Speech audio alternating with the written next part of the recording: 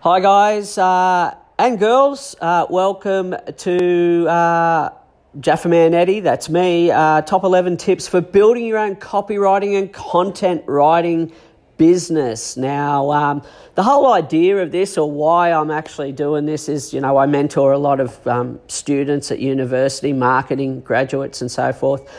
We get a lot of freelancers who ask how to build a business, that contact us and so forth. So I thought it might be a great idea if I could share with you my top 11. Now, I'll be honest, there's more than 11, so I might just do a part 2. So you're probably better off, if you want to subscribe, go for it. Okay, so let's get into it. My first tip would have to be, be the marketer of your copywriting and content writing business and not the technician. Now, that's not to say I don't do any writing. I still write every day, website copy, email autoresponders, company profiles, whatever it may be, because I love writing.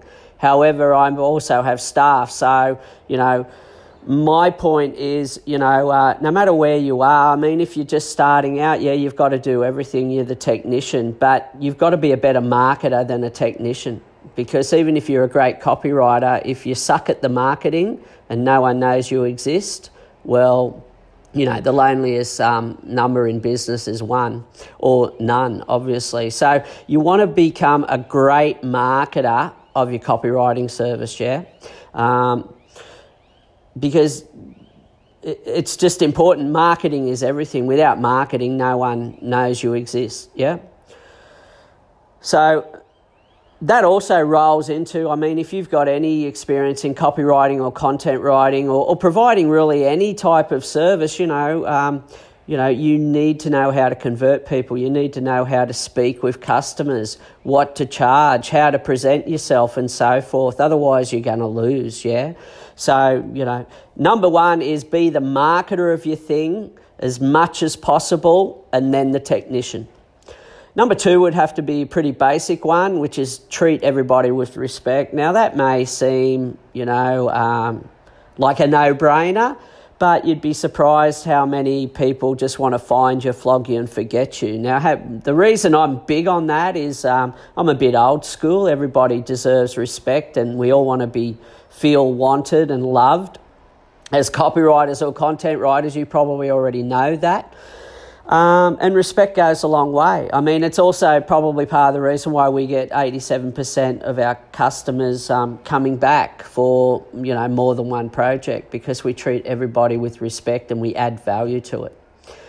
Tip number 3 would have to be understand that your clients and prospects are busy, guys and girls. Your clients, they're time poor and they've got their own duties in their own business, and they're taking on extra work when they hire a copywriter or content writer, So keep that in mind, It's like marketing. No one is really sitting at home waiting for the piece of marketing that you're writing or written to be delivered, So you got to understand that your clients or prospects are busy, and the best way I've found to reach out to clients or prospects that you can't reach is have a system for it, Tip number 4 would be know your why. Now, I know we hear this all the time, why you're in business, who your customers are, and they're all valid points. But at the end of the day, if you want to build a profitable copywriting content business, that works with or without you, you've got to know your why. Now, the reason I say that is, starting and building a copywriting or content business takes a lot of mental muscle and a lot of resourcefulness. And when you know your why you're doing it, whether that's to share your expertise, whether that's for your family, whether it's for money, whatever your why is, when you know why you're doing it, it'll pull you through in those tough times. And believe me, you'll have plenty of them, So know your why, and that's something you've just got to sit down and write out, and I write it in my success journal every night. So, it helps, it pulls you towards your goal as opposed to, why the hell is this always happening? Because building a business, whatever business it is tough, and I think a lot of people underestimate it. just how much muscle, and resourcefulness you need, yeah. And if I could just add to that, skills you can learn, copywriting you can learn, content writing you can learn, but attitude you can't. So your attitude and knowing your why is everything. Tip number 5 would have to be work harder than anyone else. Yeah, that's probably a Will Smith thing. And, another, if I can add to that, because there's going to be more than 11 really, is, work harder on yourself than you do on your job, as Jim Rohn says. If you really want to build a successful copywriting content business, working harder than anyone else and working harder on yourself will pay off dividends. And don't get me wrong, when I say a business, I mean a business that works with or without you that is profitable, yeah? And not everybody wants that. I can dig that, I always thought I'd just be a freelancer and use freelancers as a business model. However, 15 years later, I now have staff in-house because I can control it more and things like that. And I also found a lot of freelancers were freelancing it out to other freelancers. So, it just wasn't a model that I could work. I mean, these days, though, I've got a business that works with or without me. So that's what I mean when I'm talking about a copywriting and content writing business, yeah? And hey, if you just want to freelance, there's nothing wrong with that at all. We've all done it. It all depends. I'm a big believer, though, that, you either evolve or dissolve. I mean, as human beings, no matter what we do in life or relationships, we want to feel like we're making progress, yeah? Tip number 6 would be to get a mentor and model someone who has done it before you. There's a lot of educated derelicts out there. People who are, all theory and no practical. And, you really want to try and find a mentor who's actually started a copywriting and content writing business, built a successful copywriting and content writing business, has maybe created passive income streams from that. Because there's no need to really reinvent the wheel. I mean, a lot of successful businesses just model their competitors who've done it before you. The trick is you want to model, what's working, not their bad habits, but their good ones. Tip number 7 for building a successful copywriting, content writing business would be to know your numbers. Okay, now, the numbers don't lie, do they, guys and girls? So, as painful as they may be, knowing your numbers will help you build a business quicker. How much does it cost you to get a lead? How much does your average customer spend? How much does it cost you to convert a lead?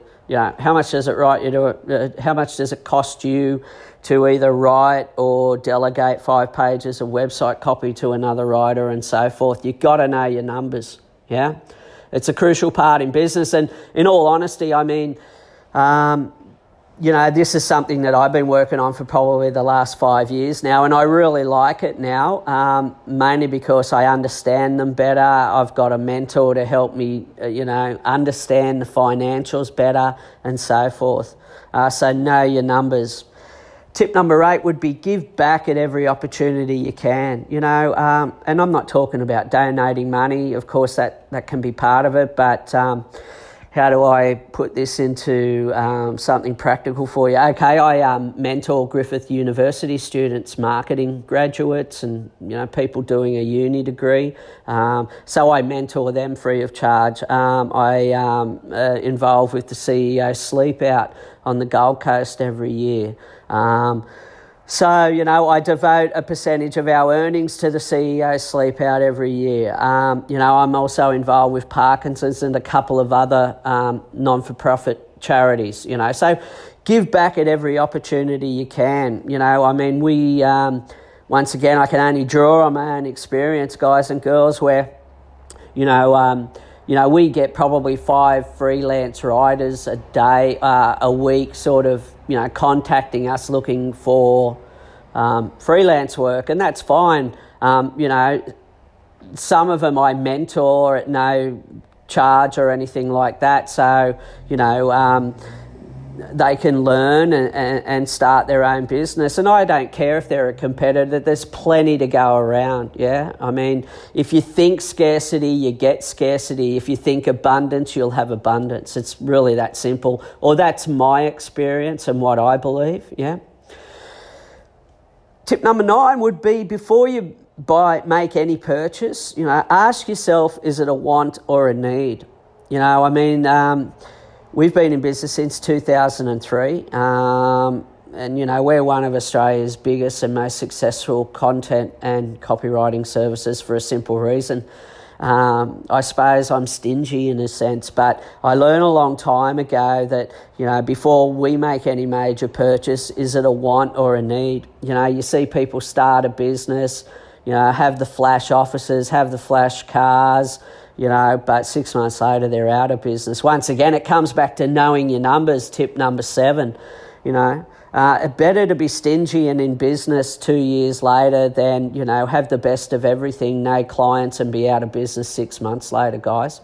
So always ask yourself, is it a want or a need? If it's a want, it's probably not a priority for your business. If it's a need, to improve production, improve customer service experience or whatever, well, by all means, go for it. Tip number 10 would be to get business training. Yep, once again, work harder on yourself than you do on your job. That also encompasses, I spend 10 minutes a day watching a video. I read for an hour a day. I work out and things like that. So that all encompasses that, but at its basic core, get some type of business training. And I'm not talking about signing up for a university degree or anything. Of the university students I mentor, a lot of them don't even know why they're really doing a marketing, degree, which I find, pretty, well, they don't know their why. Okay, I think a lot of them are just killing time. But that's just my opinion on talking or mentoring, university students over the past 4 or 5 years. Tip number 11 would be, have to be focused on creating and innovating, and don't worry about your competition. Competition's healthy, man. Go with it, Just focus on what you do best. Focus on creating and innovating the products and services that you feel your hottest prospects and clients will love, yeah? Excuse me, you've got to add value, yeah? So, you've got to be in it for more than the money, If money is your sole driver, you'll burn out, It comes back to your why and all those types of things. So, listen, I think I'll probably do a part 2 of this podcast. So, if you want to subscribe, by all means, go for it. If I can help you on clarifying any of these tips, by all means, reach out to me at creativecopywriting.com.au or dropping me an email. And you have yourself a good day. And good luck if you're starting or in the process of building your own copywriting, content writing business. It's a great industry to be in, I'll talk to you sooner or later. See you next time. Bye now.